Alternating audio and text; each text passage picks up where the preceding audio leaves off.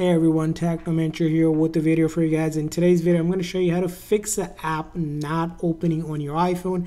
You want to follow these steps to quickly fix it. First thing is you're going to pull down that control menu or pull it up, put your phone in airplane mode, and then turn it off. And that does a quick network refresh. Really important to make sure you have a good, strong internet connection, especially apps, most of the ones that require internet access. Now, after you have done that, let's say an app you're trying to open up won't open. What you want to do is just swipe up so you can see the apps that are open and force quit it by just swiping up like that. So just swipe up on that specific app that won't open and try to open it up again, and that should go ahead and open it for you. Now if that didn't work for you, the next thing you're going to go ahead and do is check if there's an update for the app. So for you to check that, all you're going to do is go to the App Store and then search up that app, or click on your profile up top here. And then here it will show all of the apps on your iPhone that needs an update or has an update. For example, if I have Instagram issues not opening up, I will click on that update and let that app update accordingly. And while it's updating, you're going to wait till the update is complete. It'll download and install it. And once it downloads and installs the latest update, you're going to try to go ahead and open it again. And that should do it. Now, let's say the update isn't working. The next thing you're going to want to go ahead and do is simply do this method I'm going to show you. We're going to quickly press and release volume up, volume down, and then hold on to this side button until the screen goes completely black and the Apple logo appears. So I'll do volume up, volume down, and then I hold down this side button just like this, and I'm going to wait for the screen to go completely black before we let go of that side button. As you can see, I'm holding down, and then I just wait until I see the Apple logo before I let go. And this is known as a forced restart, which basically shuts down the phone software and then reloads the code.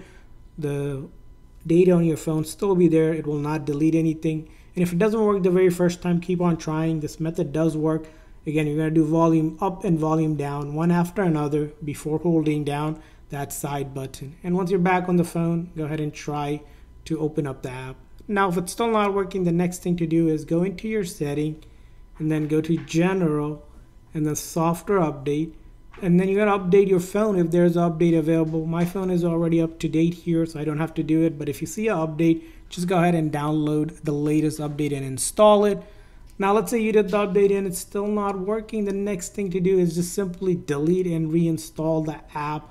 So let's say you're having issues with the app itself, right? For example, if I had issues with Truecaller, I would just long press and hold, remove app, delete, and then just go over to the App Store and then search for that app again in the search bar here, and then reinstall the app like this.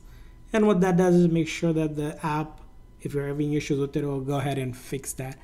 Now, once you have done that, hopefully it is working. If it's not working, another thing you also want to check out is in your setting here, go to General and then click on iPhone storage up here. You want to make sure you have at least, I would say, a couple gigs available here. So if you're maxed out on your storage, here it'll show you how much storage you're using. So I'm using 41 gig out of 128 available on this phone. Let's say I'm close to that 128 gig, I need to delete some other app because some app requires a specific amount of storage in order to open up properly. So you want to go ahead and do that.